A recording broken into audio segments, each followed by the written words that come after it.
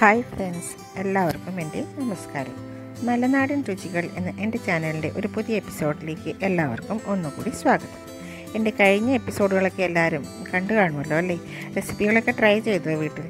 ഇഷ്ടപ്പെട്ടാൽ ഒന്ന് ലൈക്ക് ചെയ്യണേ, കൂടെ ഒന്ന് സബ്സ്ക്രൈബും കൂടെ ചെയ്യണം. സബ്സ്ക്രൈബ് ചെയ്യാൻ അറിയാമല്ലോ അല്ലേ? അതായത് നമ്മൾ യൂട്യൂബ് കാണുമ്പോൾ അതിൻ്റെ വലത്ത് വശത്തായിട്ട് റെഡ് കളറിൽ ചുവപ്പ് കളറിൽ സബ്സ്ക്രൈബ് എന്ന് എഴുതിയിട്ടുണ്ടാവും. അതൊന്ന് പ്രസ് ചെയ്താൽ മതി. അപ്പോൾ തന്നെ അതിൻ്റെ സൈഡിലൊരു ബെല്ലിൻ്റെ പിക്ചർ കാണാം. അതും കൂടെ പ്രസ് ചെയ്ത് കഴിഞ്ഞാൽ അതിൻ്റെ മുകളിൽ ഫസ്റ്റ് കാണുന്ന ഓൾ ബട്ടൺ ക്ലിക്ക് ചെയ്ത് കഴിഞ്ഞാൽ ഇനി ഇടാൻ പോകുന്ന എല്ലാ റെസിപ്പികളും നിങ്ങൾക്ക് ഫോണിൽ നോട്ടിഫിക്കേഷനായിട്ട് വരും. നിങ്ങൾ സബ്സ്ക്രൈബ് ചെയ്താൽ മാത്രം പോരാ, നിങ്ങൾ അടുക്കളയിൽ എന്തെങ്കിലും ഉണ്ടാക്കി ഇഷ്ടപ്പെട്ട് കഴിഞ്ഞാൽ നിങ്ങൾ കൂട്ടുകാരടുത്ത് പറയില്ലേ, അപ്പോൾ നിങ്ങളുടെ കൂട്ടുകാരടുത്തും കൂടെ ഇതൊന്ന് ഷെയർ ചെയ്യണം. അവരും കണ്ട് ട്രൈ ചെയ്ത് നോക്കട്ടെ, അവർക്ക് ഇഷ്ടപ്പെട്ട് അവരും സബ്സ്ക്രൈബ് ചെയ്യുമല്ലോ. അപ്പോൾ നമുക്ക് നോക്കാം ഇന്ന് എന്താണ് ഉണ്ടാക്കാൻ പോകുന്നത്. ഇന്ന് ഞാൻ എന്നത്തെയും പോലെ വന്നിട്ടുള്ളത് ഒരു നാടൻ വിഭവമായിട്ടാണ്. അതായത് നമ്മുടെ വടക്കേ മലബാറിൽ വിവാഹ സദ്യകളിലൊക്കെ ഒരു പ്രധാന ഒഴിച്ചുകറിയായിട്ട് കാണുന്ന സാമ്പാർ. അപ്പോൾ ഈ സാമ്പാറിന് എന്താ വ്യത്യസ്തത എന്ന് എല്ലാവരും വിചാരിക്കുന്നുണ്ടാവും. അപ്പം നമ്മുടെ സാമ്പാറിൽ ഈ സദ്യയുടെ സാമ്പാറിന് ഒരു പ്രത്യേകത എന്താണെന്ന് വെച്ചാൽ ഇത് തേങ്ങ വറുത്തരച്ച് വെക്കുന്ന സാമ്പാറാണ്. അതായത് തേങ്ങയും മസാലയൊക്കെ കൂടെ നന്നായിട്ട് എണ്ണയിൽ മൂപ്പിച്ച് വറുത്തെടുത്ത്, അതായത് ചിക്കനൊക്കെ വറുത്തരച്ച് വെക്കുന്നു അല്ലെ, വറുത്തരച്ച് വെച്ചൊരു സാമ്പാറാണ്. അപ്പോൾ ഈ നമ്മുടെ നാട്ടിൽ പല വീടുകളിലും പല കുടുംബങ്ങളിലും പല സ്ഥലങ്ങളിലും ഇതിൽ ചേർക്കുന്ന മസാലക്കൂട്ടുകൾ തികച്ചും വ്യത്യസ്തമാണ്. ഞാനിപ്പോൾ ഇവിടെ ചേർത്തിരിക്കുന്നത് എൻ്റെ കുട്ടിക്കാലത്ത് അമ്മമ്മയൊക്കെ ചേർക്കുന്ന കണ്ടിട്ടുള്ള ഓരോരോ മസാലക്കൂട്ടുകളിലാണ് ഞാനിതിൽ ചേർത്തിട്ടുള്ളത്. പിന്നെ അത് മാത്രമല്ല, കുറച്ചുകൂടെ ഒരു ഹെൽത്ത് കോൺഷ്യസ് ആയിട്ടുള്ള, അതായത് ഓയിലും കോക്കനട്ടും മാക്സിമം കുറച്ചുകൊണ്ടുള്ള ഒരു കുക്കിങ്ങാണ് ഞാൻ ഇവിടെ ചെയ്തിട്ടുള്ളത്. അപ്പോൾ നമുക്ക് നോക്കാം എങ്ങനെയാണ് ഈ വറുത്തരച്ച് സാമ്പാർ ഉണ്ടാക്കുകയെന്ന്. അപ്പോൾ ഇതിന് ആദ്യമായിട്ട് ആവശ്യമായിട്ടുള്ളത് പരിപ്പ്. ഇത് 1 കപ്പ് പരിപ്പ് നല്ലോണം കഴുകി വൃത്തിയാക്കി കുക്കറിൽ വെള്ളം ഒഴിച്ച് വേവിച്ചെടുക്കണം. പിന്നെ ഇതിലോട്ട് ആവശ്യമായിട്ടുള്ള പച്ചക്കറികൾ ഞാനിവിടെ എടുത്തിട്ടുള്ളത് 2 മുരിങ്ങക്കായ്, 2 ക്യാരറ്റ്, 1 തക്കാളി, 1 ഉരുളക്കിഴങ്ങ്, 5-6 വെണ്ടക്ക, 1 സവോള, പിന്നെ 10-12 ചെറിയ ഉള്ളി. ഇത്രയും സാധനങ്ങളാണ്. പച്ചക്കറികളൊക്കെ ഓരോരുത്തരുടെ ആവശ്യാനുസരണം, പക്ഷേ കൂടാൻ പാടില്ല. ഒരു 3-4 അമ്മമ്മ പറയും, 3-4 പച്ചക്കറിയിൽ കൂടാൻ പാടില്ല. സാമ്പാറിൽ കഷ്ണങ്ങൾ കൂടി കഴിഞ്ഞാൽ അത് വല്ലാണ്ട് കഷ്ണം ഇതാക്കി എല്ലാം കൂടെ കുഴഞ്ഞു പോകും. അപ്പോൾ ഇത് ഓരോന്നും നമുക്ക് നമുക്ക് കിട്ടുന്ന ലഭ്യതക്കനുസരിച്ച് കഷ്ണങ്ങൾ മാറ്റിയെടുക്കാം. വഴുതനങ്ങ ചേർക്കേണ്ടവർക്ക് അത് ചേർക്കാം. ഇപ്പോൾ കഷ്ണങ്ങളൊക്കെ ഈ ഒരു സൈസിൽ ഞാൻ എല്ലാ കഷ്ണങ്ങളും മുറിച്ചെടുത്തിട്ടുണ്ട്. ക്യാരറ്റ്, ഉള്ളി ഒക്കെ, വെണ്ടക്ക ഒഴികെ ബാക്കിയെല്ലാം നമുക്ക് ഒരുമിച്ച് മുറിച്ചിടാം. വെണ്ടക്ക നമ്മൾ വേറെ സെപ്പറേറ്റ് വെക്കും. വെണ്ടക്ക നമ്മൾ ലാസ്റ്റ് കഷ്ണങ്ങളൊക്കെ 1/4 വേവാകുമ്പം മാത്രമേ വെണ്ടക്ക ഇടുള്ളൂ. ബാക്കി എല്ലാ കഷ്ണങ്ങളും ഞാൻ ഒരുവിധം മുരിങ്ങക്കായ്, ക്യാരറ്റൊക്കെ ഇത് വെണ്ടക്കയുടെ വേറെ സെപ്പറേറ്റ് മുറിച്ച് വെച്ചിട്ടുണ്ട്.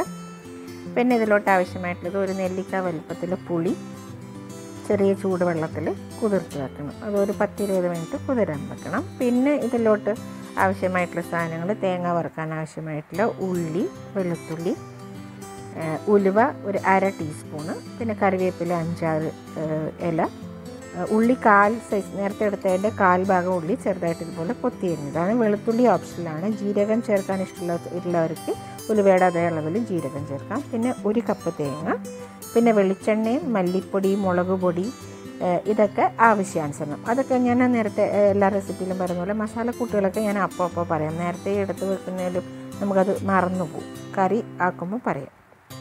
അപ്പം ഇനി ഒരു പാൻ ചൂടാക്കിയിട്ട്, ഞാൻ ഈ നോൺ സ്റ്റിക്കിൽ തേങ്ങ വറുക്കുന്ന കാരണം എണ്ണയുടെ ഉപയോഗം പരമാവധി കുറക്കാൻ വേണ്ടിയിട്ടാണ്. ഇതിലോട്ട് ആദ്യം നമ്മൾ ഉള്ളിയും ഉലുവയും കറിവേപ്പിലയും ഇട്ട് നന്നായി മൂത്ത് മണം വരും. ഉള്ളി ഒന്ന് പകുതി മൂക്കുമ്പോൾ മാത്രമേ നമ്മൾ തേങ്ങ ഇടുള്ളൂ. ആദ്യമേ തേങ്ങ ഇട്ട് കഴിഞ്ഞാൽ ചിലപ്പോൾ ഉള്ളി വാടില്ല, ഉള്ളി മൂത്ത് വരില്ല. ചിലപ്പോൾ തേങ്ങ വറുത്ത് കഴിയുമ്പോഴും ഉള്ളി പച്ചക്ക് കടിക്കും. അപ്പോൾ ഉള്ളി ഒന്ന് പകുതി മൂത്ത് വരുമ്പം മാത്രം ഈ ഒരു സ്റ്റേജിൽ നമുക്ക് ഇതിലോട്ട് എടുത്ത് വെച്ചിട്ടുള്ള തേങ്ങ എടുക്കാം. തേങ്ങ ഞാനിതിപ്പോൾ കുറച്ചേ ഉള്ളൂ. നിങ്ങൾക്ക് ഇപ്പോൾ കൂടുതൽ വേണമെന്നുണ്ടെങ്കിൽ കൂടുതൽ ചേർക്കാം. സാമ്പാറിന് കുറച്ചും കൂടെ കൊഴുപ്പ് വരും. പിന്നെ അതുപോലെ വെളിച്ചെണ്ണയും, നമ്മൾ ചീനച്ചട്ടിയിലൊക്കെ വറുക്കുകയാണെങ്കിൽ കുറച്ചുകൂടെ വെളിച്ചെണ്ണ വേണം. അമ്മമ്മയൊക്കെ ആക്കുമ്പോൾ നന്നായിട്ട് വെളിച്ചെണ്ണ. അവർക്കൊന്നും കൊളസ്ട്രോൾ, പണ്ടത്തെ ആൾക്കാർക്കൊന്നും കൊളസ്ട്രോളിൻ്റെ ഷുഗറിൻ്റെ ഒന്നും കംപ്ലയിൻറ്റുകളൊന്നും ഉണ്ടായിരുന്നില്ല. അവരൊക്കെ നന്നായി പണിയെടുക്കുന്നവരാണ്. ഇപ്പോഴത്തെ ആൾക്കാർക്കൊക്കെ അധ്വാനക്കുറവ് കൊണ്ടാവാം, പിന്നെ ഇപ്പോഴത്തെ ഭക്ഷണം പച്ചക്കറികളിലൊക്കെ ഉള്ള വിഷവും മായമൊക്കെ കാരണമാവാം പല അസുഖങ്ങളൊക്കെ വരുന്നത്. അതുകൊണ്ട് തേങ്ങയുടെയും വെളിച്ചെണ്ണയുടെ ഉപയോഗമൊക്കെ കുറച്ചിട്ടാണ് ഞാൻ ചെയ്തിട്ടുള്ളത്. ഇപ്പം മല്ലിപ്പൊടി ഇട്ട് നന്നായി ചൂടായി വരുമ്പോൾ മുളക് പൊടി ഇടുക. ഇത് മല്ലിപ്പൊടിക്ക് പകരം നമുക്ക് കൊത്തമല്ലി മുഴുവനായിട്ട് കിട്ടുന്നുണ്ടെങ്കിൽ അത് 1-1.5 സ്പൂൺ ഇട്ടാൽ മതി. പക്ഷെ അത് മിക്സി നന്നായിട്ട് അരയണം. പണ്ടൊക്കെ ആണെങ്കിൽ അമ്മയിലൊക്കെ നല്ല നൈസായിട്ട് അരക്കാൻ പറ്റും. ഇതിലോട്ട് മല്ലിപ്പൊടി ചൂടായി വരുമ്പം നന്നായിട്ട് ചൂടായി വരുമ്പോൾ ഒരേ അളവിൽ മല്ലിപ്പൊടിയും മുളക് പൊടി എപ്പോഴും ഒരേ അളവിലായിരിക്കണം. ഞാൻ 1 ടേബിൾ സ്പൂൺ മല്ലിപ്പൊടിയും 1 ടേബിൾ സ്പൂൺ മുളക് പൊടിയാണ് ഇട്ടിട്ടുള്ളത്. അപ്പോൾ അത് നന്നായി മൂത്ത് വന്നിട്ടുണ്ട്. ഈ ഒരു സ്റ്റേജിൽ നമുക്ക് ഇതിലോട്ട് ഒരു അഡീഷണൽ ടേസ്റ്റ് മേക്കറായിട്ട് സാമ്പാർ പൊടി, ഏതെങ്കിലും ബ്രാൻഡ് സാമ്പാർ പൊടി ചേർക്കണമെങ്കിൽ ചേർക്കാം. അത് ഓപ്ഷണലാണ്. അപ്പോൾ അവിടെ പരിപ്പൊക്കെ നന്നായി വന്നിട്ടുണ്ട്. 2-3 വിസിൽ അടിക്കണം കുക്കറിൽ. എന്നിട്ട് അതിലോട്ട് ഉപ്പും മഞ്ഞളും ഇട്ട് നന്നായി ഉടച്ചെടുക്കുക. മറ്റുള്ള സ്ഥലങ്ങളിൽ നിന്ന് വ്യത്യസ്തമായി നമ്മൾ എപ്പോഴും പരിപ്പ് വെന്ത് കഴിഞ്ഞിട്ടാണ് കഷ്ണങ്ങളൊക്കെ ഇടുക. അല്ലാണ്ട് പരിപ്പും കഷ്ണങ്ങളും കൂടെ ഒരുമിച്ച് കുക്കറിൽ വേവിക്കുന്ന പതിവില്ല. അപ്പോൾ ഇതിലോട്ട് നമ്മൾ അതുപോലെ പച്ചക്കറികൾ പൊതുവേ ഞാൻ മുമ്പ് റെസിപ്പിയിൽ പറഞ്ഞ പോലെ പച്ചക്കറികൾ കുക്കറിൽ വേവിക്കുന്നതിനോട് എനിക്ക് അത്ര വലിയ താല്പര്യമല്ല. അതിൻ്റെ ഗുണങ്ങൾ പോകും. നമ്മൾ ഒന്നാമത് വീട്ടിൽ കുട്ടികളൊക്കെ ഉണ്ടാകുമ്പോൾ നമ്മളെപ്പോഴും ഹെൽത്തി ഫുഡായിട്ട് പച്ചക്കറികളും മത്സ്യങ്ങളും മാംസായാലും എല്ലാം ഒരേ അളവിൽ കൊടുക്കാൻ ശ്രദ്ധിക്കണം. അപ്പോൾ പച്ചക്കറികൾ കൂടുതൽ വേവിക്കാതെ കൊടുത്തു കഴിഞ്ഞാലാണ് കുട്ടികൾക്ക് അതിൻ്റെ ഗുണം കിട്ടുക. ഇപ്പോഴല്ല, അതിൻ്റെ ഗുണം ഭാവിയിലേ നമുക്കറിയുള്ളൂ. അപ്പോൾ ഇതിലോട്ട് ആവശ്യമായിട്ടുള്ള വെള്ളവും ഉപ്പും ചേർത്ത് ഒന്ന് നന്നായി തിളപ്പിച്ചെടുക്കുക. അപ്പോൾ തിളക്കുമ്പോൾ നമ്മൾ ഇതിലോട്ട് പുളിവെള്ളം ചേർത്തിട്ട് വേണം, ആ പുളിവെള്ളത്തിൽ വേണം നമ്മൾ കഷ്ണങ്ങളൊക്കെ വേവാൻ. ഇതാണ് നമ്മുടെ നാട്ടിലെ സാമ്പാറിൻ്റെ മറ്റൊരു വ്യത്യസ്തത എന്ന് പറയുന്നത്. കഷ്ണങ്ങൾ വെന്ത് കഴിഞ്ഞിട്ടല്ല പുളി ഒഴിക്കുക. ആദ്യം തന്നെ പുളി ഒഴിച്ച് ആ പുളിവെള്ളത്തിൽ കിടന്ന് കഷ്ണങ്ങളൊക്കെ ഒന്ന് വേവിക്കും. പരിപ്പൊക്കെ ഒന്ന് തിളച്ച് വരുമ്പോൾ അതിലോട്ട് പുളിവെള്ളം ഒഴിക്കും. എന്നിട്ട് ഈ പുളിവെള്ളം ഒഴിക്കുന്ന സമയത്ത് അമ്മമ്മ പറയും, ഈ പുളിവെള്ളം ഒഴിക്കുന്ന സമയത്ത് നമുക്ക് കറിയിൽ ആവശ്യമായിട്ടുള്ള വെള്ളം ചേർക്കണം. കഷ്ണത്തിനാവശ്യമായിട്ടുള്ള വെള്ളം ചേർക്കും. അപ്പോൾ ഇതിനി ഇവിടെ തന്നെ ചെറിയ തീയിൽ അടച്ചു വെച്ച് കഷ്ണങ്ങൾ വേവിക്കണം.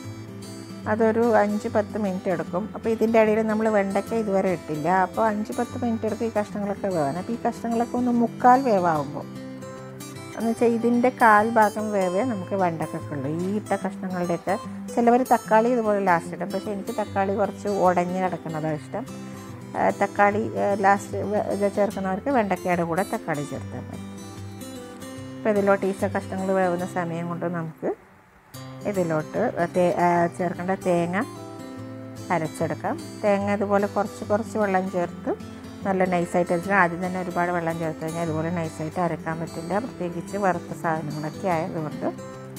ഇപ്പോൾ മുരിങ്ങക്കായ് ഇതൊക്കെ ഒരു 1/4 വേവായിട്ടുണ്ട്. അപ്പോൾ ഈ ഒരു സ്റ്റേജിൽ നമുക്കിതിലോട്ട് വെണ്ടക്ക ചേർക്കാം. എന്ന് വെച്ചാൽ ഈ കഷ്ണത്തിൻ്റെയൊക്കെ ഒരു 1/4 ഭാഗം വേവാണ് വെണ്ടക്കക്ക് വരുന്നത്. അപ്പോൾ ഈ കഷ്ണങ്ങളൊക്കെ 1/4 വേവാകുമ്പോൾ ഇതിലോട്ട് നമുക്ക് മുറിച്ച് വെച്ചിട്ടുള്ള വെണ്ടക്ക, ഞാനിപ്പോൾ വെണ്ടക്ക ഇവിടെ ഒരു 5-6 വെണ്ടക്ക എടുത്തിട്ടുള്ളൂ. എന്ന് വെച്ചാൽ കഷ്ണങ്ങൾ ഓൾറെഡി ഇതിൽ സാമ്പാറിൽ ഒരുപാട് കഷ്ണങ്ങളുണ്ട്. അപ്പോൾ നമ്മൾ ചില സ്ഥലങ്ങളിൽ വെണ്ടക്ക മാത്രം ഇട്ടിട്ട് വെണ്ടക്ക സാമ്പാർ എന്ന് പറയും. അപ്പോൾ അങ്ങനെയാണെങ്കിൽ വെണ്ടക്കയും തക്കാളി ഉള്ളിയും മാത്രം ഇട്ടാൽ മതി. അപ്പോൾ നമുക്ക് വെണ്ടക്ക കുറച്ച് കൂടുതൽ അളവിൽ ഇടാം. അതിപ്പോൾ ഇത്രയേ ഇട്ടിട്ടുള്ളൂ. അപ്പോൾ ഇത് വെണ്ടക്ക ഇട്ടിട്ട് ഒരു 2-3 മിനിറ്റ് കഴിയുമ്പോൾ തന്നെ നമുക്ക് ഇതിലോട്ട് അരപ്പ് ചേർക്കാം. പക്ഷേ വെണ്ടയ്ക്ക അധികം വേവണ്ട. നമ്മളൊരു 7-8 മിനിറ്റ് ആകുമ്പോൾ വെണ്ടയ്ക്ക ഇട്ട് 10 മിനിറ്റ് ആകുമ്പോൾ കഷ്ണങ്ങളും വെണ്ടയ്ക്കൊക്കെ നല്ലോണം വന്നിട്ട് അപ്പോൾ ഇതിലോട്ട് നമുക്ക് അരച്ച് വെച്ച അരപ്പ് ചേർക്കാം. അരപ്പ് ചേർത്ത് ആ മിക്സി അധികം വെള്ളം ചേർക്കേണ്ട, ആ മിക്സി ഒന്ന് കഴുകി ആ വെള്ളം മാത്രം ചേർക്കുക. എന്നിട്ട് ഇതിന് ഈ അരപ്പിൽ കിടക്കും. സാധാരണ തേങ്ങ അരച്ച കറിയിൽ തേങ്ങ അരച്ച ഉടനെ തേങ്ങ തിളച്ച ഉടനെ ഓഫാക്കണം എന്ന് പറയും. പക്ഷേ സാമ്പാറിൽ അങ്ങനെയില്ല. സാമ്പാറിലല്ല, വറുത്തരച്ച ഒരു കറിയിലും വറുത്തരച്ച് ഒഴിച്ച് കഴിഞ്ഞാൽ നമ്മളൊന്ന് കുറച്ചൊരു 4-5 മിനിറ്റ് ചെറിയ തീയിലല്ല, മീഡിയം ഫ്ലെയിമിൽ, നല്ല ഫ്ലെയിമിൽ തിളപ്പിച്ച് ഒരു മീഡിയം ഫ്ലെയിമിൽ ഒരു 3-4 മിനിറ്റ് കഷ്ണങ്ങൾ ആ അരപ്പിൽ കിടന്ന് നന്നായിട്ടൊന്ന് തിളക്കണം. അപ്പോൾ നമുക്ക് ഈ സമയത്ത് തന്നെ ഇതിലോട്ട് അരപ്പ് ചേർത്ത് ഒരു 2-3 മിനിറ്റ് കഴിഞ്ഞ ഉടനെ അതിലോട്ട് കറിവേപ്പില ചേർക്കാം. പിന്നെ ഉപ്പ്, പുളി, എരിവൊക്കെ ഈ സമയത്ത് നോക്കി നമുക്ക് ആവശ്യത്തിന് ചേർക്കാം. പിന്നെ ഇതിലോട്ട് നമുക്ക് കായം ചേർക്കാൻ ഇഷ്ടമുള്ളവർക്ക് ഒരു നുള്ള് കായപ്പൊടി ചേർക്കാം. ഇനി നമുക്ക് സാമ്പാറിൻ്റെ ഒരു ഫൈനൽ സ്റ്റേജിലോട്ട് പോകാം. സാമ്പാർ അവിടെ തിളച്ചുകൊണ്ടിരിക്കേണ്ട. അപ്പോൾ ആ സമയത്തേക്ക് നമുക്കിതിലോട്ട് കടുക് താളിക്കേണ്ട പരിപാടികളൊക്കെ ചെയ്യാം. അപ്പം പാൻ എടുത്ത് അതിൽ 1-1.5 ടേബിൾ സ്പൂൺ വെളിച്ചെണ്ണ ഒഴിച്ചു, 1 സ്പൂൺ കടുക് ഇട്ടു. പിന്നെ ഈ സമയത്ത് ഇടയ്ക്ക് നോക്കിക്കും സാമ്പാർ എടുക്കുന്നത് ശ്രദ്ധിക്കണം, തിളച്ച് മുകളിലോട്ട് വരുന്ന അപ്പോൾ തീ ചുരുക്കി കൊടുക്കുക. അപ്പോൾ ഇതിൽ വറ്റൽ മുളക് ഇട്ടു, കറിവേപ്പില കറിവേപ്പില ഇട്ട് നന്നായി മൂപ്പിക്കണം. അതൊരു 2-3 മിനിറ്റ് മൂത്ത് വരുമ്പോഴത്തേക്കും നമ്മുടെ സാമ്പാറും നല്ലോണം തിളച്ച് കുറുകി വന്നിട്ടുണ്ടാവും. സാമ്പാറിൻ്റെ മണം അടിക്കുന്നുണ്ട് കേട്ടോ. അവിടെ കടുക് വറുക്കുന്ന സമയത്ത് തന്നെ മണം അടിക്കുന്നുണ്ട്. നന്നായിട്ട് ആ അരപ്പ് കഷ്ണത്തിൽ പിടിക്കണം, എന്നിട്ട് ആ മണം വരണം. അതാണ് സാമ്പാറിൻ്റെ ഒരു പാകം. അപ്പോൾ അതിലോട്ട് കടുക് വറുത്തിട്ട് അടച്ച് വെക്കുക. നമുക്ക് ഈ ഒരു സ്റ്റേജിൽ ഓഫാക്കാം, നമുക്ക് തീ ഓഫാക്കാം. 2-3 മിനിറ്റ് തിളച്ചു.